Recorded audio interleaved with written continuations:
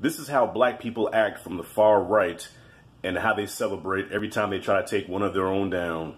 As I close this blog out, I want to say that I hope you read the new evidence that I've posted on the Gilbert report about how Emmett Till actually was guilty.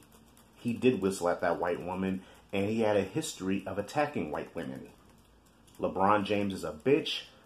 Trump did more for black people than LeBron ever did. He's a disgrace to the black community. And look what I come across.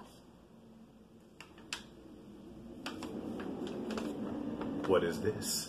New evidence in the Brionna Taylor case. This is great. We got her black ass now. Do you have any idea what this means? You got your black ass now. You're a criminal. You're not so innocent. This is so great. Yes, yes. Because people always think that black people that get shot by cops are innocent. They're not innocent. I got the facts right here. Oh, man. Oh. Oh. Goddamn. I'm about to report this shit ASAP. Yes, Brionna Taylor.